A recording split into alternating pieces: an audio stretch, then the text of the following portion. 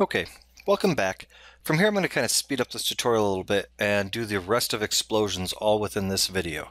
At this point you kind of get the gist of what we're doing, so now I just want to show you how to get there to completion and also show you how quick you can actually work. So without further ado, let's get this going. So I'm going to start by exploding the right arm, right arm and right hand. I'm going to go out in this direction like so. I'm going to validate. I'm going to choose my reference part as the right arm here, and I'm going to choose my hand. Awesome.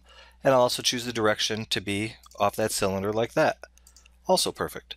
Next, I want to take and move my waist, my right leg, my left leg, and do that based off of that direction. Why not? We'll zoom out a little bit. Finally, what I want to do, set my waist as the reference part. I'll do the left leg there, and maybe for its direction, I'll just choose that cylindrical face there. That's great. Finally, again, reference part of the waist, and here we'll go to that leg and just flip it the other direction.